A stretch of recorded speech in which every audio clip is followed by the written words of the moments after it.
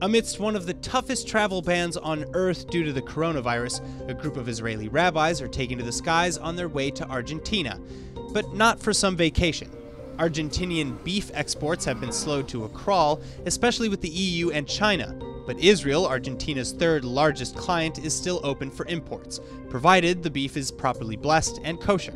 So putting together a special flight, the rabbinical travelers leaving Israel for a tour of Argentina's meat-packing plants. Siempre vienen los rabinos a fiscalizar, pero vienen por las líneas aéreas comerciales normales. Al estar paralizado todo este sistema de vuelos a nivel internacional, la única alternativa es poder tratar de implementar este charter en combinación con los clientes de Israel, supervisado, autorizado y coordinado por los gobiernos de Argentina e Israel en esta oportunidad. Now, under normal circumstances, the Israeli rabbinate requires an Israeli team to certify kosher imports anyway, and a team typically comes to inspect at least twice a year.